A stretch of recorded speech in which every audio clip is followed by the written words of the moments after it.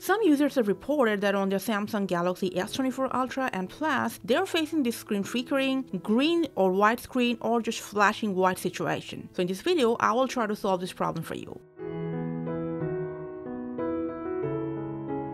Now, I had the same problem. I did my research and tried out a bunch of solutions suggested from different users, so I'm presenting them in this video that might solve your problem. Okay, now let's go. Now first, what you can do is just go ahead and restart your device. Now please remember, you might need to restart your phone from 3 to 4 times one after another to properly solve this problem, okay? Now after a bunch of restarts, if you're still facing this problem, what if you do just from your phone settings, go to display. First, make sure you're not on dark mode. Make sure you're using light mode.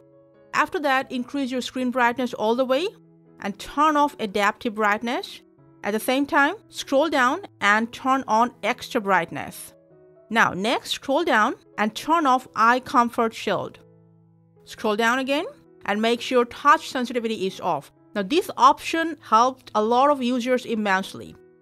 Your screen flickering problem should be solved after that. If it's still bothering you, what if you do just next enter safe mode? For that, turn off your phone first, and then while turning it on again, when you see Samsung's logo, just press and hold the volume down button to enter safe mode. Keep pressing it until your phone enters into safe mode.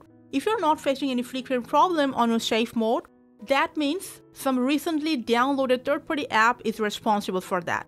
What if you just turn off safe mode, restart your phone, and then uninstall all the recently downloaded third-party apps from your phone. Now, your screen flickering problem should be solved after this process. If it's still there is still a way that you can try that helped me personally to solve this problem in my phone.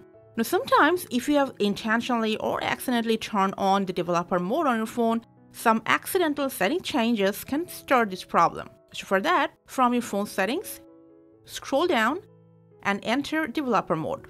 Keep scrolling down, and under drawing, all you have to do is just make sure show surface update option is turned off. Sometimes due to some glitches, this accidentally turns on. See what happens in there?